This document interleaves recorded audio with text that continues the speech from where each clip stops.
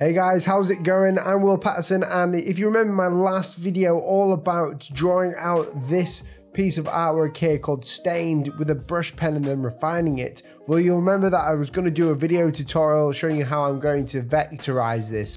So we're going to be using the pen tool today to actually vectorize this, and I'm using a tablet right now, a graphics tablet, to do this to make it a bit easier, but I'm going to be showing you my little strategy of doing this.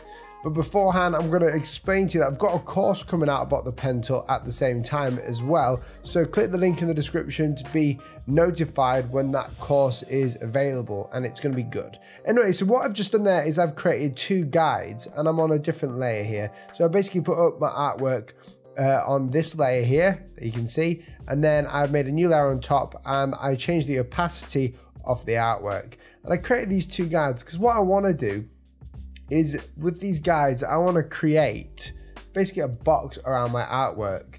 Now you can see here, if I was to create a box that came around my artwork, this line here is the edge of where the S is down here. This line is the edge of this part here. The line that I created up here is the top of the S. And basically what we're doing is we're finding out the extreme points or the extrema of the curves. And this is where we're going to place our anchor points. And I'm going to show you a few little tips and tricks. So I'm going to get my pen tool out, make sure it's black, make sure it is a nice stroke there without a fill, as you can see. And then I'm going to change the stroke value to 0.25. What that's going to do is it's going to give me a really thin line. Now when using the pen tool, you want to make sure you can go horizontal, and we do this by actually holding shift, so we go horizontal or vertical with the handles. So basically I know I'm going to map out my point here because this is exactly where the guide is touching, and I'm going to go horizontal the same way the guide's going. And then I'm going to travel down here, and you can see at this part of the S where this guide hits, I'm going to do a vertical one like so.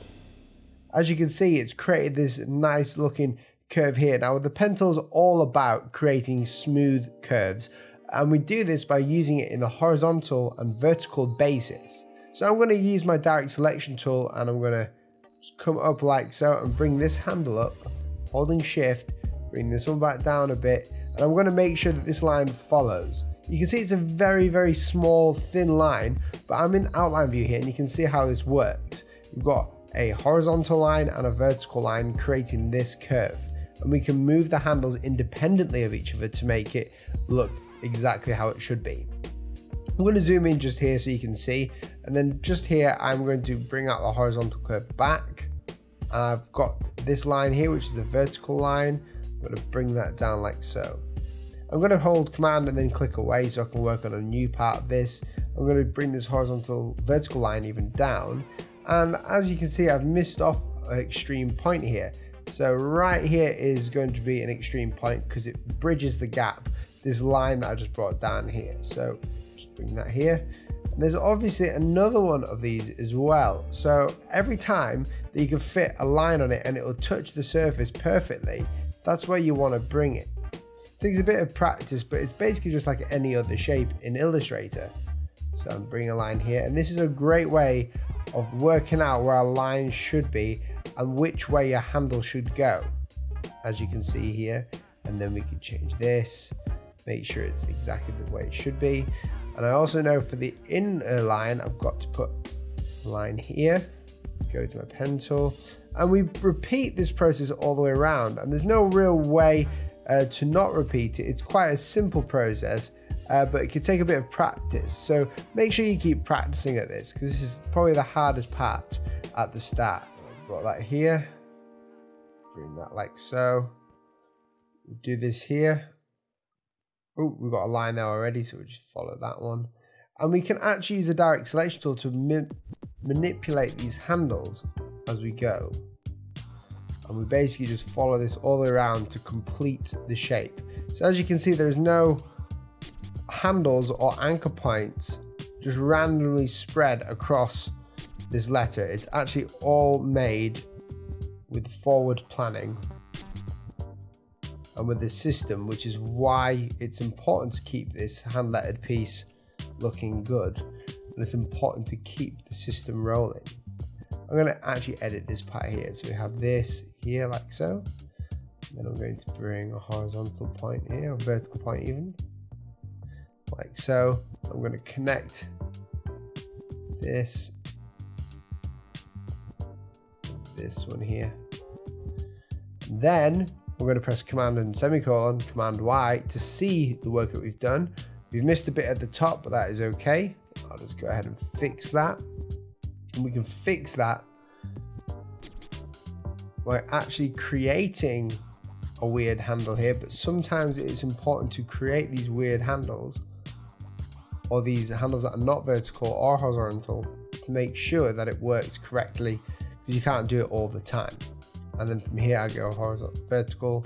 I keep getting mixed up between vertical and horizontal. Let me do the same here, do the same here, just put there, same here.